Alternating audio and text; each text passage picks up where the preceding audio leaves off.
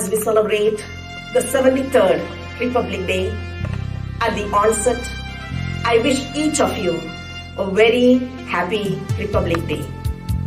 On this day, the 26th of January, we celebrate the government that is being formed by the people, of the people, and for the people. The Constitution of India gives us the fundamental rights and the fundamental duties.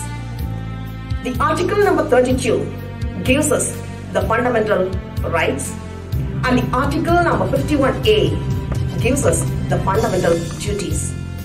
Most of us aren't aware of the fundamental rights, the 6 fundamental rights, but we are not at times aware of the 11 fundamental duties. To say of the first duty that is given in Article 51A is to respect our national flag.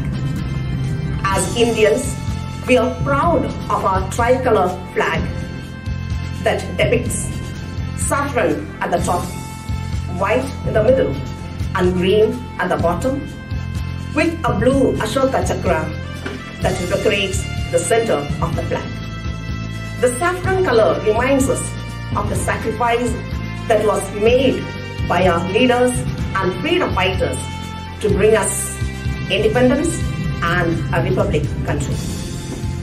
We are called to remember them, honor them, and be ready at any time to sacrifice our personal interests to protect our country. The white portion of the flag reminds us of peace and purity. Peaceful mind, and a mind that is having a lot of peace, has pure thoughts. Purity helps us to live in communion and harmony. And each Indian is called to have purity of thought. The green part of our flag reminds us of prosperity that can be brought up only through sustainable development and green revolution. The green part of the flag calls us to live in harmony with nature, to care for nature, and to use the natural resources in the best possible way so that our future generation will also be able to use the natural resources of the earth. The blue colored Ashoka chakra reminds us of dharma, truth, and honesty. We are called to live the dharma that is given to each one, which will help us to live in prosperity, peace, and brotherhood. On this Republic Day, let each of us vow to live these values that our national flag gives us.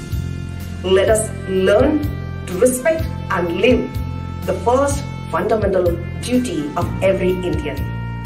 Let us live, sacrifice, peace, sustainable development, and dharma. Once again, wish each of you a very happy Republic Day. Jai Hind, Jai Bharat. Thank you.